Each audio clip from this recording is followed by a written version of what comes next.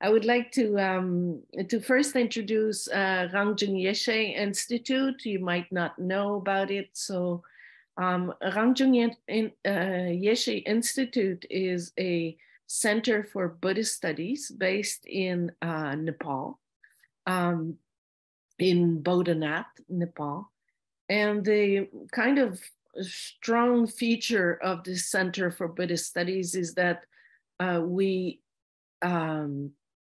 bring together traditional teachings in the very traditional Tibetan teachings of the Buddha with contemporary approaches. So we do use experiential learning, a little bit like we will experience today through visual photography, contemplative photography, but we also use academic work. So really the analysis of text and learning the languages. So that's another strong feature of Rangjung Yeshe Institute, is that we teach Tibetan, Sanskrit. There are some courses in Pali and in Chinese. So we're trying to bring in the major languages of the teachings of the Buddha and train people to be translators, amongst other things. So this is Rangjung Yeshe Institute, and this guest lecture series is this year part of my Buddhist art course. And the idea here is really to put into practice the teachings that we're receiving mostly through textual studies. So this series of guest lecture, the theme is basically contemplative arts this year, and it will lead to a conference in April 28th, 29th, and 30th, and with a panel, undergraduate panel, on the 1st of May. So if you're interested, you'll find the call for paper in the chat box. Next week, we will have a contemplative movement practice.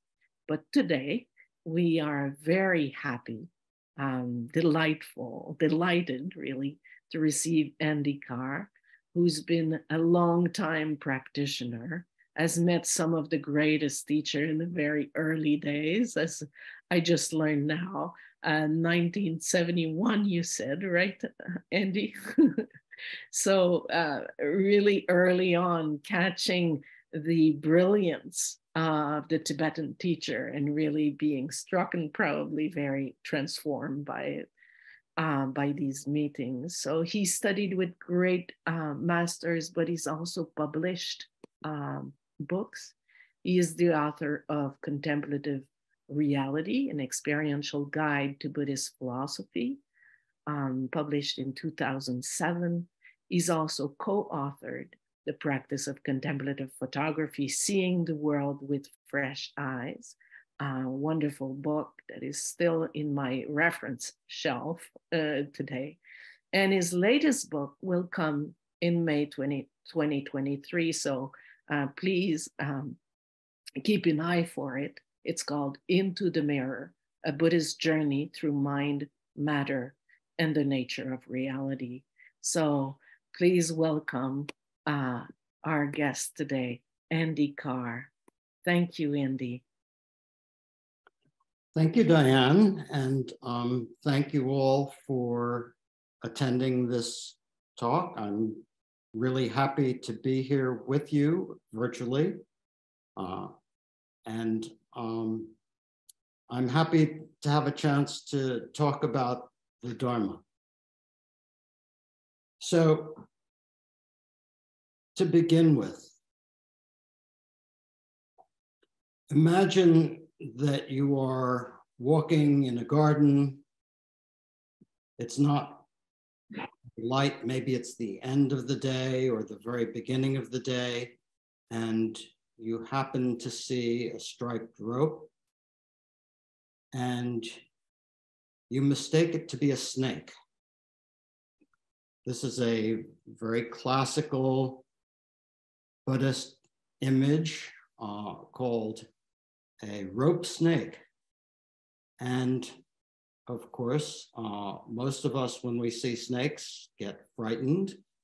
Some of us might be really excited and really happy to see a snake. But in any event, we will have some experience connected with this snake, even though there's no snake there. Another thing you might imagine is that you are walking in a desert and you don't have any water. And you walk and you walk and you're thirstier and thirstier. And all of a sudden you see on the horizon this shimmering light that looks like water. And you think, oh, it's an oasis. I can get water. And that's what's known as a mirage. So there are lots of images like this, the classical images of rope snakes and mirages and magicians, illusions, and dreams. All of these are images of things that appear to be one thing, but are actually something else. A more contemporary image for this might be a movie or a television show where it seems like you're watching real people doing real things in a real environment, but actually it's just light on the screen. And in fact, at the moment, you probably are imagining you are watching some teacher in Halifax, Nova Scotia. But actually, you're probably just looking at a computer screen and seeing light coming off of that screen. So all of these are examples of things that appear one way, but are actually something else. And our whole world is like that. All the hopes and fears we experience come from the snakes and mirages, oases that we take to be real. Things are appearing to us and we excuse me, are mistaken about their nature. And that sets off chain reactions. First moment, some image appears, or some sound, or whatever, some direct sensory experience occurs, and in the next moment, we misidentify it. We don't recognize its nature. And we think it's something to seek or to avoid, something to hope for or to fear. And, you know, that sounds like a big deal, like we're gonna have some terrible thing or some wonderful thing, but it could be as simple as you have the image of a grilled cheese sandwich that you'd like for lunch, and you think, wow, that would be really satisfying. And what starts as a simple mental image launches a chain reaction of hope and fear. Hope that the sandwich is going to be really tasty and that you have everything you need to make it, and fear that you might not have bought enough cheese to make a whole sandwich. Equally, it can be some gigantic thing. Hope that a new job that you imagine, a new career, a new house, a new partner would provide that wonderful satisfaction that you see. Fear that you're going to get old, sick, die. All of these start out as a simple experience, something very direct, either a sensory experience or a mental experience, and then a chain reaction happens based on that.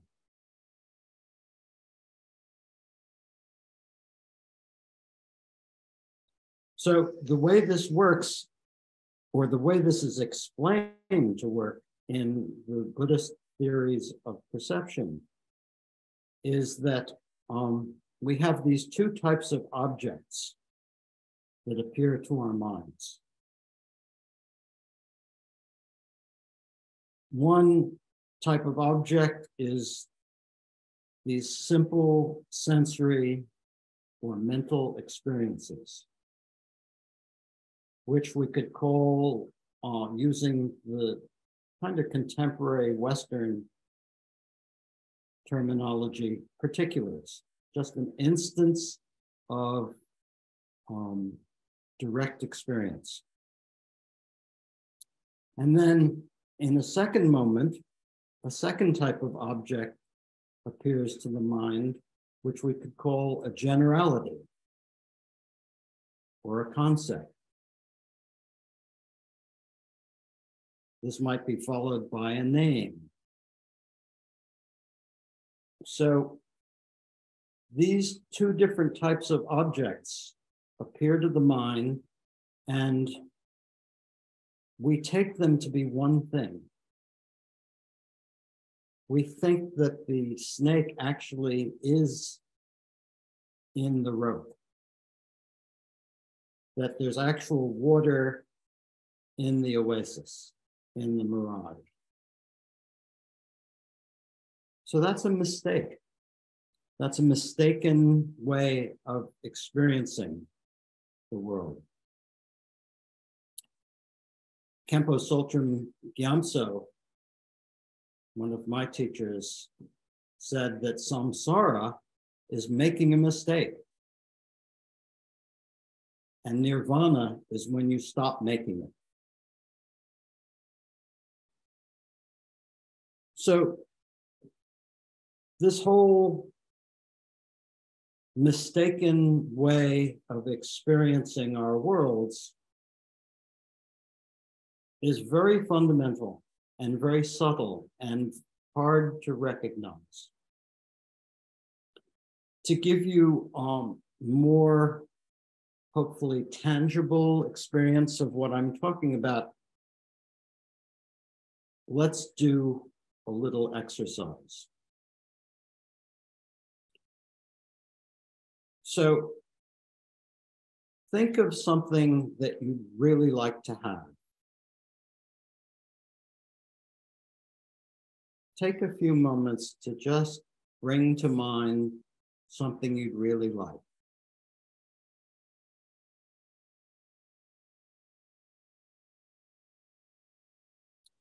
So that's a generality. It's not a detailed, specific sensory experience. It's probably not a detailed, specific mental experience, but something's appearing to your mind in a general way, encompassing all the aspects of that thing that you would like. So there's a technical term that they use in the Buddhist theory of perception called a generally characterized phenomenon. I think the contemporary term generality is a little easier on the tongue, so I'm going to stick with that. But we're talking about a technical term here. So generalities appear in a vague way. They're not precise and detailed. Next, look at something within your visual field. Maybe it's a little light on your computer, or something in the room around you, or even the screen of the computer. That's a particular, that moment of perception, the visual perception appears in a detailed way, in a complete way. The whole thing is appearing at one time. I think you will notice that it's very different from the generality. So the technical term for this in the Buddhist theory of perception is specifically characterized phenomena, phenomena that appear in very specific ways. So we have these two different kinds of objects that appear to the mind. We have particulars, sights, sounds, smells, tastes, tactile sensations, thoughts. All of these appear in very particular, detailed ways. And then we have generalities, these rather vague forms that encompass all of the instances of all the particulars related to that concept. Maybe it'd be helpful to think of something that's a little abstract, like a cow. So a cow could be white with black spots, or brown, or big or small, or whatever. But when you think about cows, it's the abstract generality that comes to mind. When you see a cow, you have particulars. You see visual forms. You might smell the cow if you're close enough. You might hear it if it's mooing. Each one of those moments of experience is a particular. And the way our minds work is we blend those together. We think that that visible form is a cow. It's actually that general thing.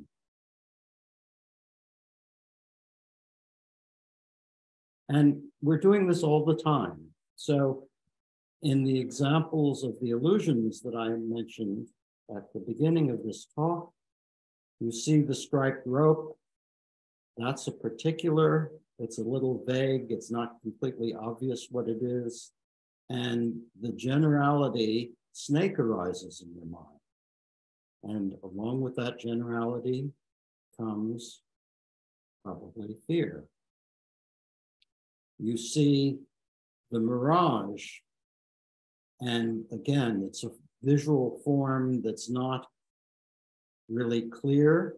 It's not obvious what it is. And the generality of an oasis comes to mind. And you blend those two. They are somehow combined together as though there really is a snake in that rope, or there really is an oasis in that mirage. So these are kind of far-fetched examples, but they're useful for bringing out the basic notion here. Much more common, I think, is what happens all the time when we see people. In the first moment, there's just visible form. It's a particular. It doesn't have a name from its own side. It doesn't have any other characteristics. It's just visual. But in the second moment, that becomes our friend, or our enemy, or a neutral, or someone that we would like to meet, or someone we'd rather not like to meet. All of those things appear to our minds. They don't come from the side of the visual form, the particular. They're all generalities that get blended with this particular. So-and-so becomes a nice person. Someone else appears to be a jerk. And that seems to be really part of the experience you're having of other. And we don't differentiate what's appearing to our senses in a direct way from what's appearing to our minds in a general way. And we're confused about it. So if someone seems to be an enemy, we react in a certain way. And of course, that reaction will condition the relationship with that person. Likewise, if we think of someone as a friend or attractive or whatever, and we want to go toward them, that will condition our relationship with them. And in each of these cases, it might be fine, but we're under a compulsion. We're compelled by our projections, our concepts. We are continually driven by these concepts, these projections. And in fact, our whole live experience is driven by these concepts. So that's what it means to say that samsara is making a mistake. We mistake what we experience directly, the particulars of our experience, for generalities, and then react to them. And that reaction is called karma.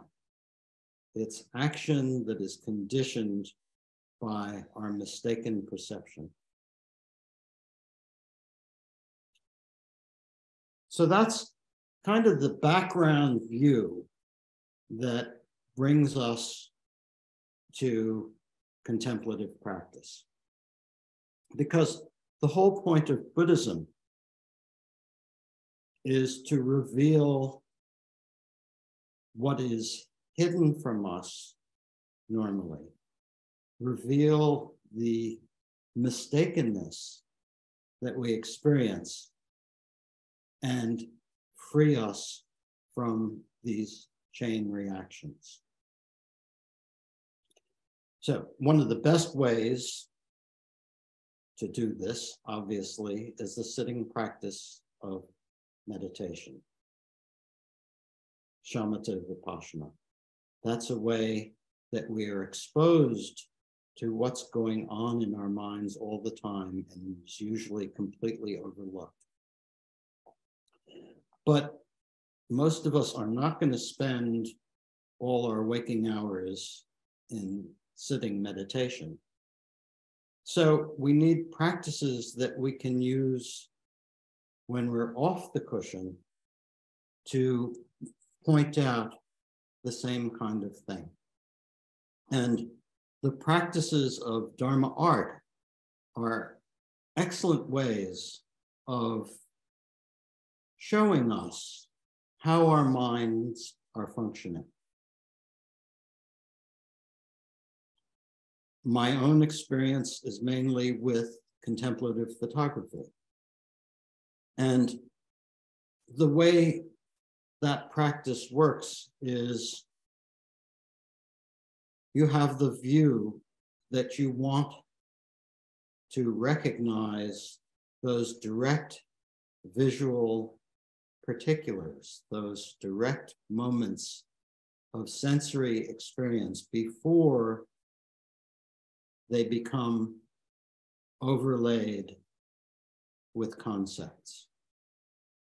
So to do this practice, it's really important to give up the ambition to make great photographs, to find great subjects for your photographs, and to look very simply at the ordinary aspects of your world, because it's in those ordinary experiences that you might glimpse a direct moment of visual perception. And then you learn to let go of those second thoughts or those second moments where there's some concept about, oh, I saw something really cool. I'm going to make a photo of that. So you learn to drop that, to let go of it, and just go back to making an image of what you've seen. So very simply, the basis of this practice is learning to distinguish particulars from generalities. Distinguish your moments of visual perception from whatever it is you think about what you've seen. And then to be able to make an image that expresses that moment so that someone else looking at that image might have the same fresh experience that you had. It's a way of being able to communicate through art the freshness that's possible when we distinguish our direct sensory experience from our imaginations about what it is. So I feel like I've talked for quite a bit, probably more than enough. I hope I haven't confused you too much. I thought that rather than go on further, it would be better to show you some images that are examples of things that I've shot that I think communicate probably more than the words about what these direct experiences are like. Hopefully I can remember how to share my screen with you and play this slideshow. And it's going to last about 8 minutes. And after the slideshow, we'll have a chance for a discussion. So here goes, hopefully.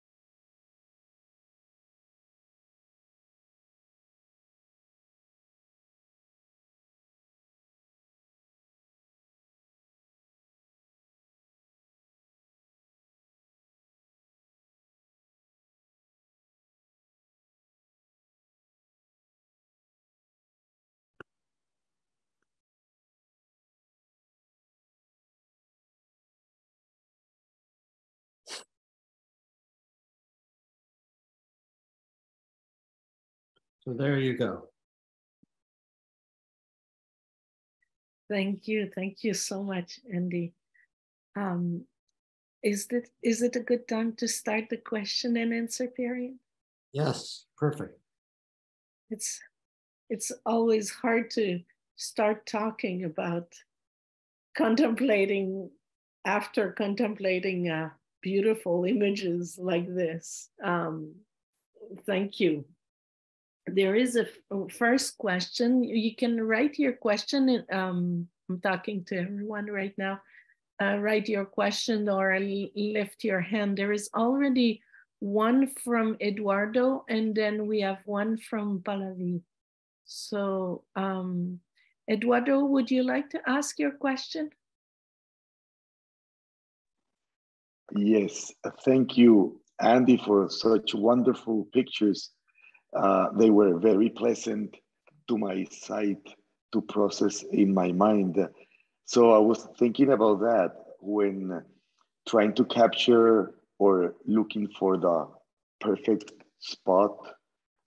Would you agree that the mind would tend to attach to what sees as desirable or pleasurable, and obviously or probably tend to reject unpleasant objects or spaces, and would remain indifferent to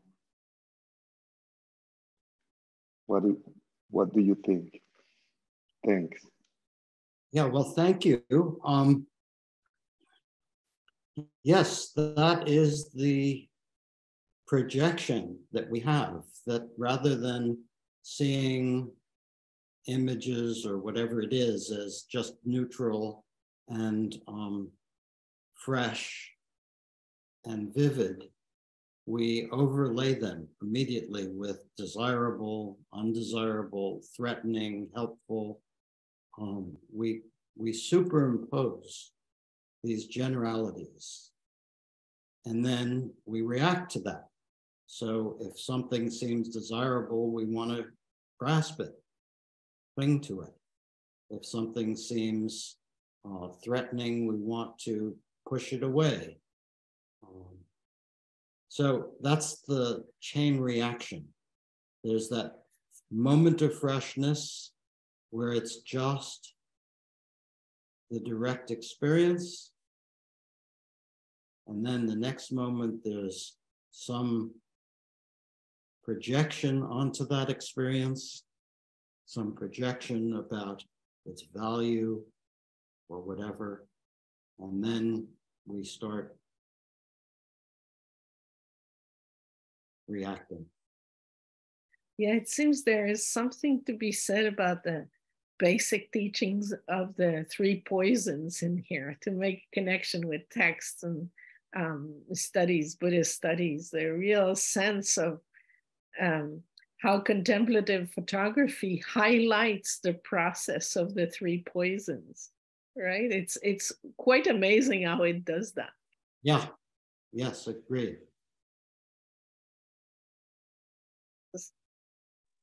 So there's... Yes, I was thinking about, for example, sometimes you see like in journalism, like very powerful photography, like let's say the Holocaust, Nazi Germany. Those images are very vivid, very capturing the pain, the unpleasant. So I was thinking about sometimes those pictures for me are hard to process, while others are beautiful, desirable, graspable. I was thinking about that.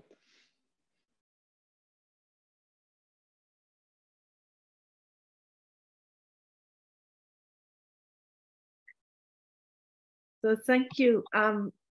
Pallavi, would you ask your question? Hi, Andy. Thank you for doing this. And I was always very curious and inquisitive about contemplative photography, but somehow never got a chance to dig into it. And I'm like so really grateful for Rangjung Yeshe and you for kind of coming together and presenting this. It just gives me some insight into what exactly it is. So if you can just help me with just taking any of the images, they were like really interesting, powerful images, a mix of different ones, like lines and shapes and nature. When you saw a particular image, like what's the process like when you see like what occurs to you to take that photo, and once you take that picture, and when you look at it, what is it that you feel like when you see it? Is it a change, or is it like I just want to understand the process, like how is it before and after? Yeah. Yeah, so good question. I think the experience before taking the picture is that you have a moment of fresh perception. You have a moment of, oh, you're not sure of what you're seeing. It's just vision. It's like you were asleep and your eyes suddenly opened, and you have that moment of freshness, of almost being overwhelmed by something that you can't describe. Then, of course, the next moment is, I'm going to take a picture of this. So you need to not get sucked into some big discursive thing about taking the picture and how good it'll be or how bad or whatever, and you'll win the prize for, all of those things arise in our minds naturally. That's the way our minds work. So you go back to the visual experience. You let go of whatever discursive process is unfolding, go back to the experience and look further. Just look at what it is.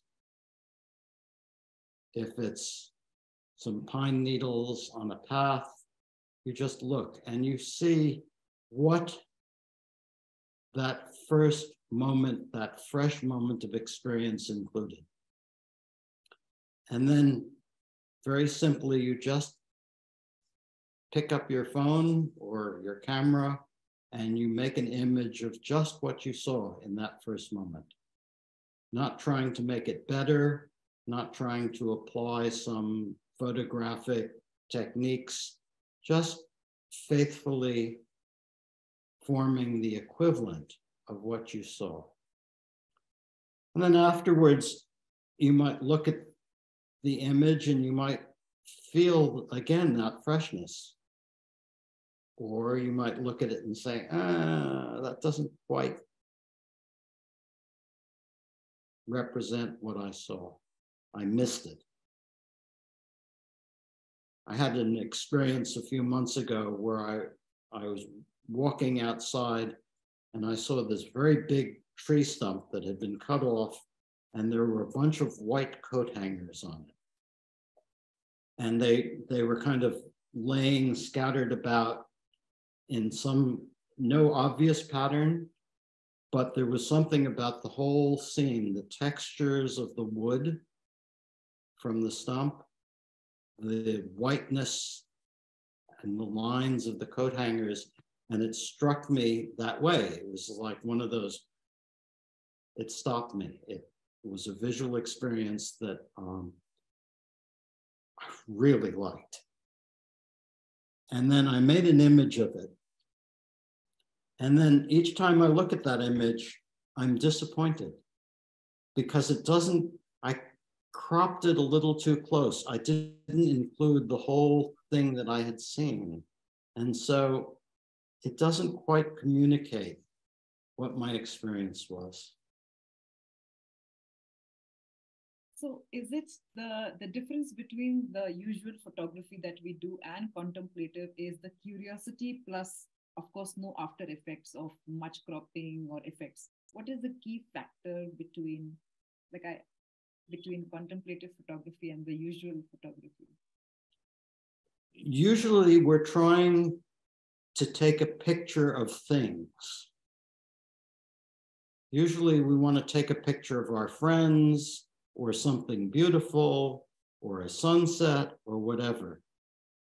We don't usually just take pictures of our visual experience. they get mixed with our generalities. So you have that moment of fresh experience, then you have a projection about it, and then you try to take a picture of a projection.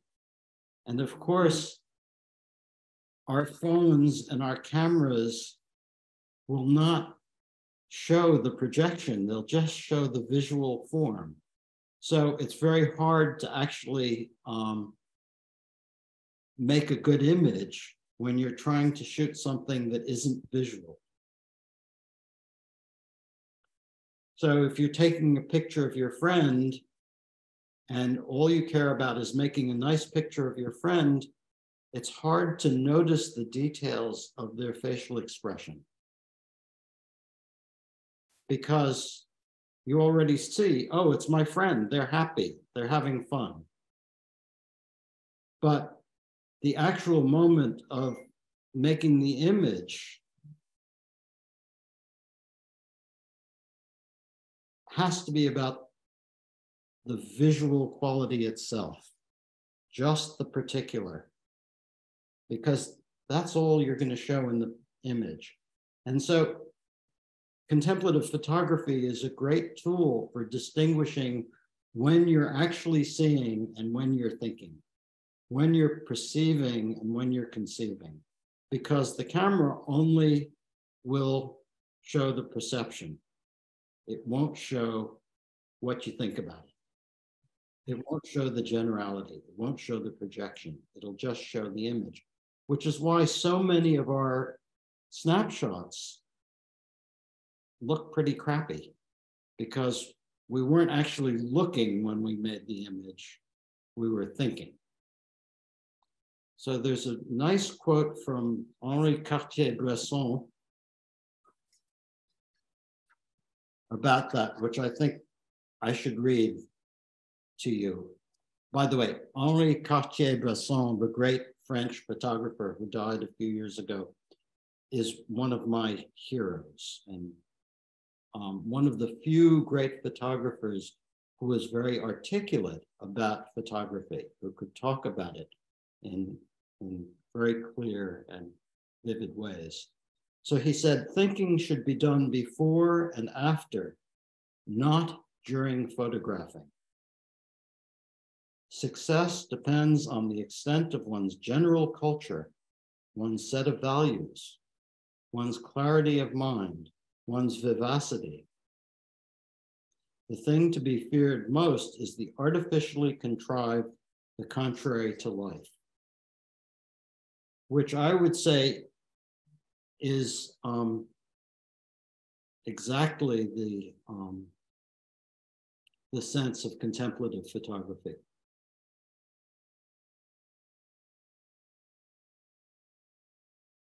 Very powerful quote there. Very dharmic in many ways, so much so. If you have any recommendation about what to read from him, it would be welcome.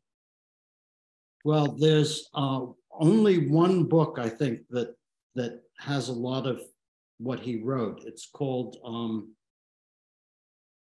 À la Sauvette, I think, in French, but The Decisive Moment in English.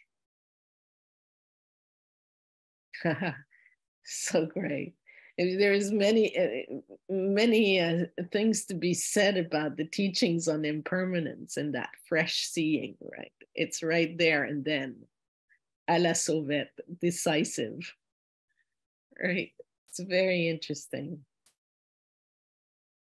There are a few questions coming in, some related. So if it feels like you need to repeat, I think repetition may not be a problem, but it's kind of a different angle. And this is coming from Ali Catherine. When does the visual object become a concept? Well, the visual object never becomes a concept. But what happens is the first moment, there's the visual perception. And in the second moment, superimposed on that is the thought, the conception. the projection. So it's almost like you're putting a filter over your visual experience.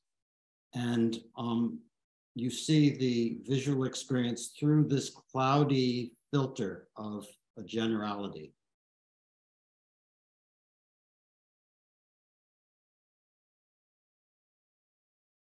Yes, Ali Catherine? Thanks. Sorry I was late. The sun is just coming up where I live. It's early. Right.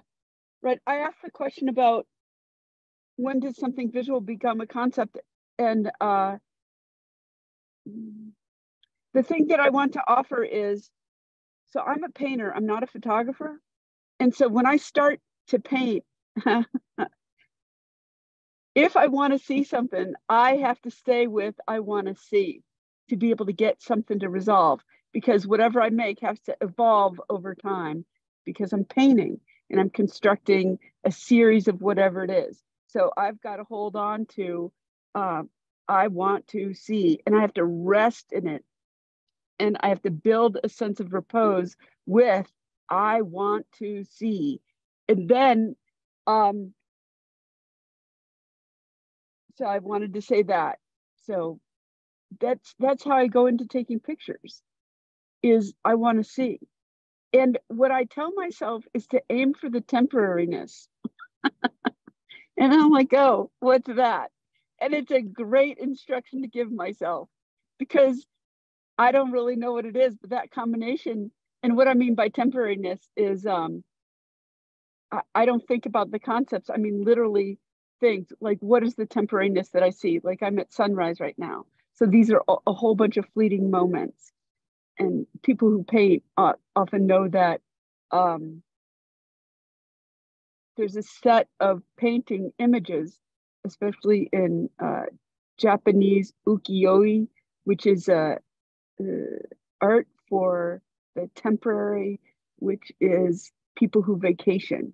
So that temporariness, there's a set of qualities that go into constructing an image that has temporariness. And yeah, as a painter, I'm just humbled. I'm like, oh my God, you all get a camera. Yay.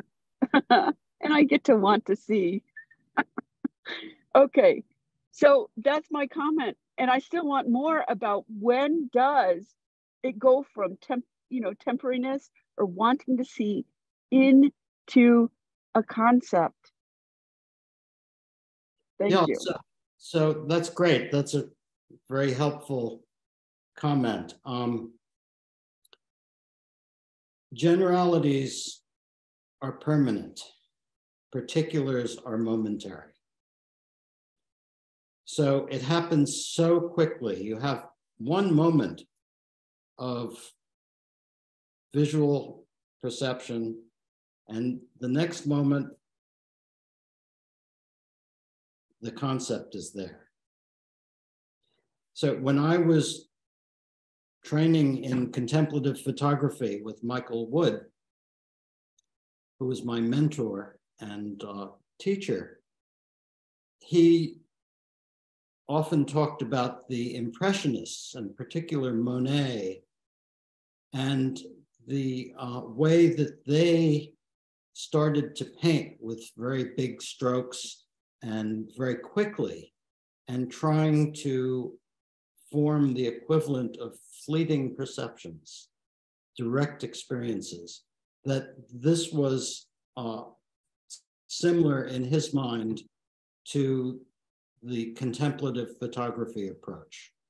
That if you've seen Monet's haystacks or Rouen Cathedral or any of the things he painted many times, he would paint the same subject in different light, different weather, different time of day. And each time it was to capture that moment of that experience rather than trying to make some statement about haystacks altogether, the generality of haystacks. So I think that's another good example of this kind of contemplative process of art making. Thank you. Thank you. So we have 4 now, perhaps even 5 questions. So Eric first, then we have Mary, then Suptik, then Elizaveta. So Eric, would you like to ask your question first? Hi, thank you, Andy. I think my question might have kind of been answered.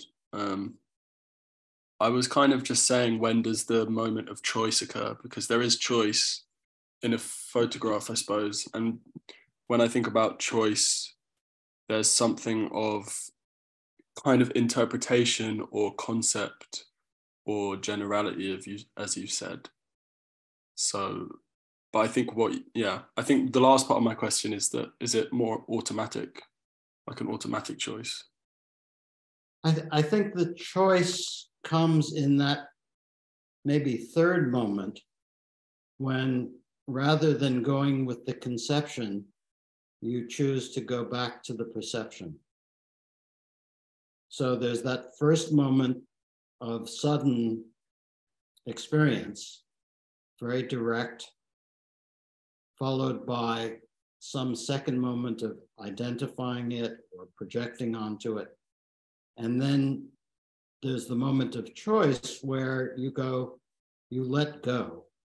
You let go of the projection. You recognize the projection. You recognize it for what it is and drop it. And then that allows the visual or the direct experience to reemerge. And then you work with that. So I think that's the moment of choice. Thank you. That's amazing. Yeah, this is really, really interesting, because you almost, in these 3 steps, you almost kind of can appreciate the conceptual aspect coming in, so that you have time to let go of it and come back. Yes. Yeah, if you don't notice it, you get lost in a chain of conceptions, chain of thinking about it. Yeah, could you, I know this is intrusive. I'm so sorry, Dion. I'm so sorry. You know, say it again, Andy. That thing that you said you go from the conception and then you go back to the perception and then go there. And because this is Dion's meeting, say something about awareness if you can. Thank you. Well, the whole process happens in awareness. So all of these things are appearing to our minds, which means that they are appearing within awareness.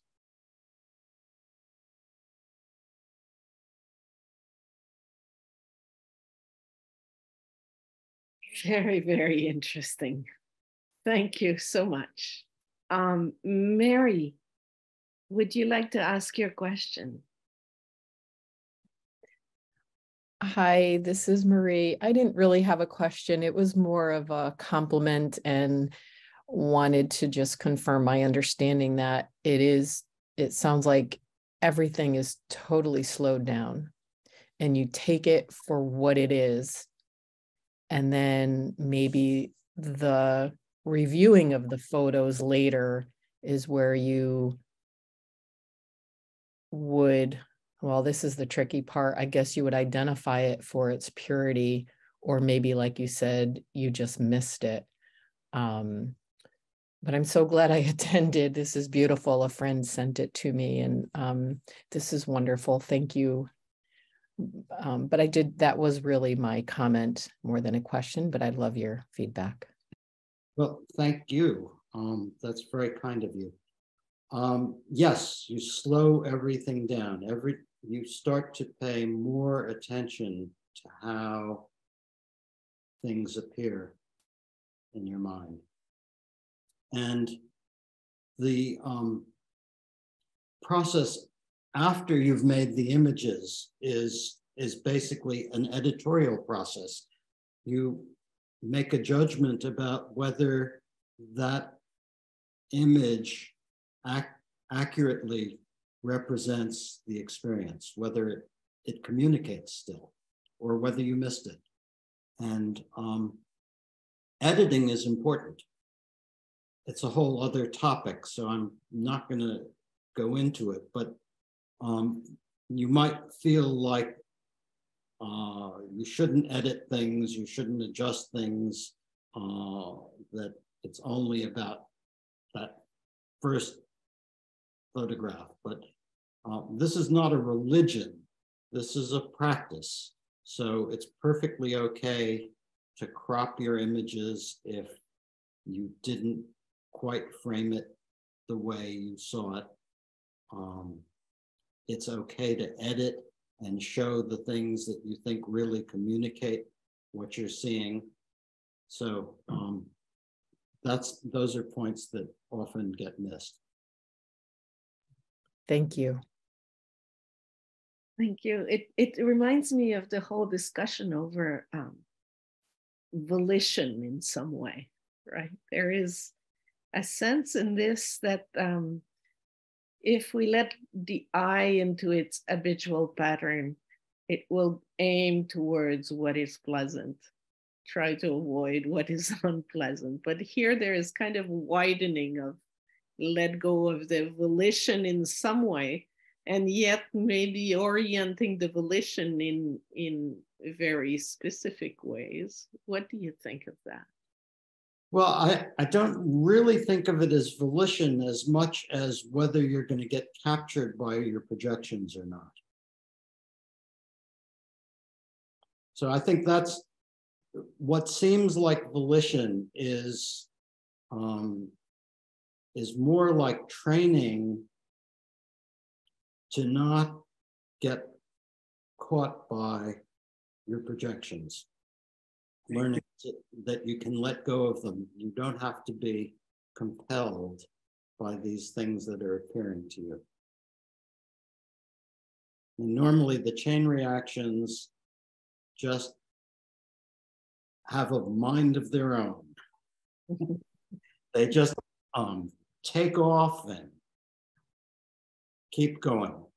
So to slow down and to watch how they unfold, recognize them, not get compelled by them, is basically, it's called self-liberation. The projections can self-liberate because you've seen that it's not actually part of the experience or part of the perception, it's something else. Mm-hmm. Thank you. And now we have Suptik. Hi, Suptik. Hi, how are you doing? Good.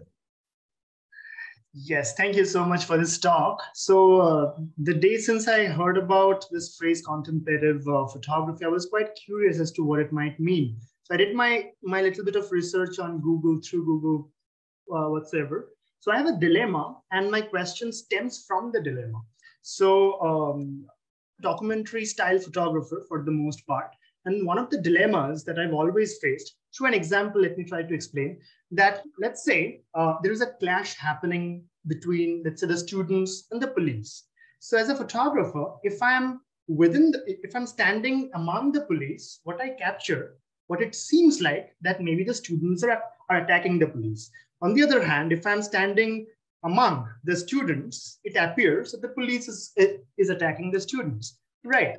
So I would really like to look at contemplation from two perspectives. One is contemplating while clicking the photograph, and the other is contemplation for my audience, or rather for my viewers who was not there in the scene, who is not aware of the reality. Because being a documentary photographer, it feels like there is a sense of responsibility towards capturing the reality, within quotes reality, so to speak. So how do you look at this different perceptions and contemplations of the photograph itself, and the varied and sometimes conflicting, sometimes misleading what comes out of the photography, of the photograph for that matter? So how do you look at this varied narratives that come out. Thank you. That's a wonderful example. I love the way you described the two perspectives on the conflict.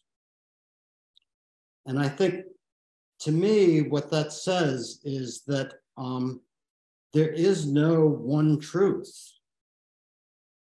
There is no one version of reality that will communicate everything.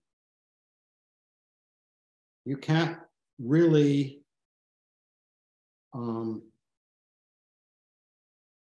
choose sides, ultimately.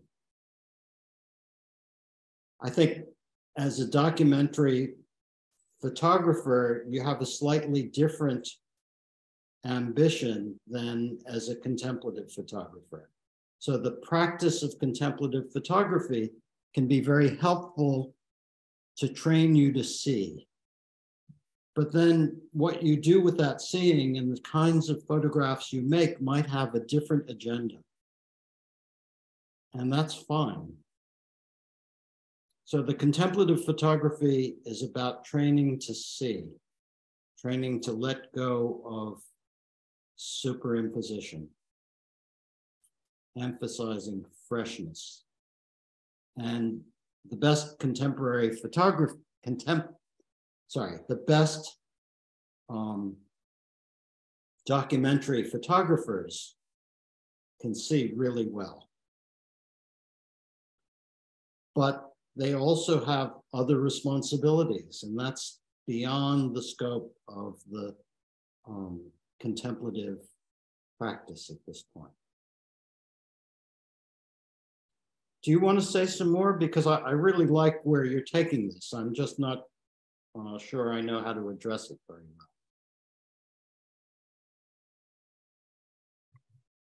well. Right.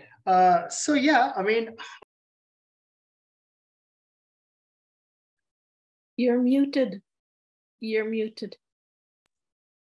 Am I audible now? Yeah. Right. So yeah. So in line with what the conversation is has been happening. So as a photographer, there are certain, let's say as a photographer, I have my own personal experiences and my own contemplation of the reality around me. Again, reality within double quotes, where I'm trying to perceive and I'm trying to capture. But where I'm really curious in understanding is my experience, how can I translate that to the experience of my viewer when it comes to giving meaning or in the process of curation, so to speak. So can a photograph in itself hold enough to be its own self? Well, I think it can, but it will not have any narration. So particulars, moments of direct experience, have no storyline.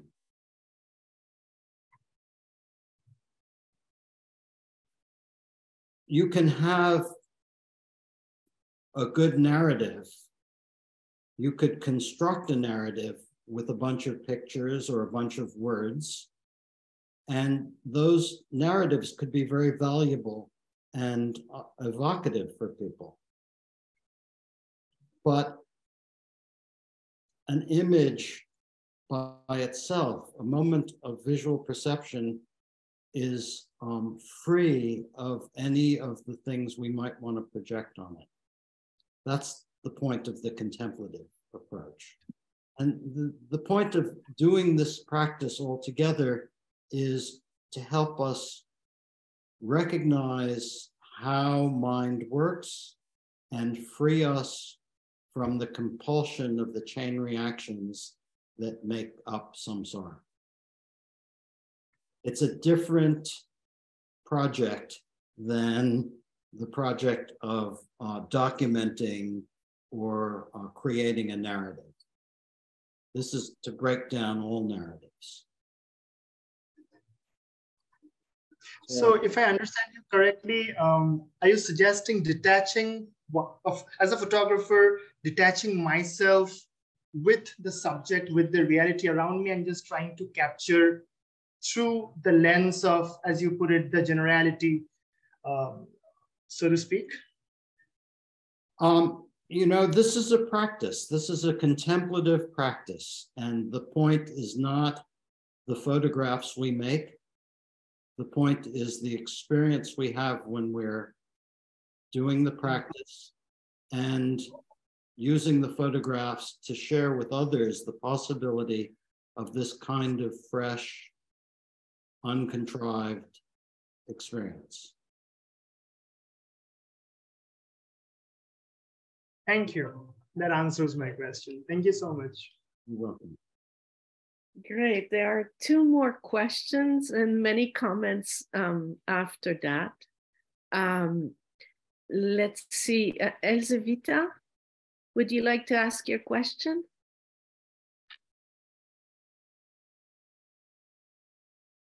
She doesn't have a mic, Dan. Oh, doesn't have a mic. Okay, so I will ask your question. Here it is. Dear Andy, thank you very much for showing your photographs. I wanted to ask, do you see an artwork as something that has its own essence, almost like trying to bring to life another human with its own personality? Or for you, it's rather a flow of experience without separation between works? I'm not sure I know how to address that question. I think, you know, one thing about art is that we do tend to get very fixated about the products of our art. And I notice in particular, I have a few of the photographs I've taken and really liked around my house. And I notice I will go for weeks at a time without noticing any of them. And then I'll notice one and I'll go, oh, that's nice, or whatever. So, you know, taking our art, our products as somehow very special is, it's not really necessary.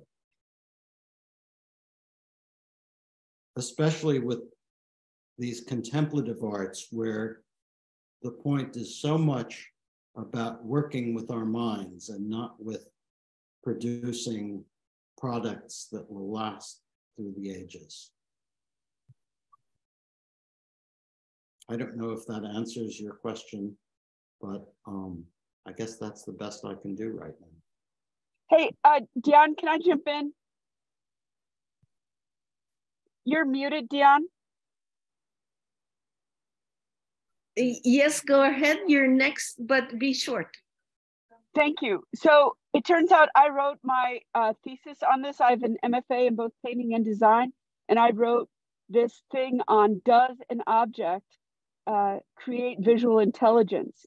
And so what I did is I went to museums and I stood next to paintings like a Rembrandt, or there's a Van Gogh in New York City, this Starry Night. And I would try to see what people's perceptual response was. And I was like, oh, so it turns out just, you know, my small survey, the objects did contain some type of visual intelligence in them. And to talk about what makes visual intelligence in the associative field, that's another conversation. So then the question is, so I'm a painter, so can a fleeting moment have elements of creating capacity or spaciousness within that read, within the visual read? And the amount of time we're talking about is when people go to museums, they look at an image for about 2 seconds. Okay, thank you. That was my response. So I think objects can have evidence of the things necessary to build a fresh read for the perceiver. I agree that they can, but you notice that people in a museum spend a couple of seconds looking at the image and then read the panel next to it for about a minute. So they're looking for some generalities to overlay the particulars of the experience that they've just had.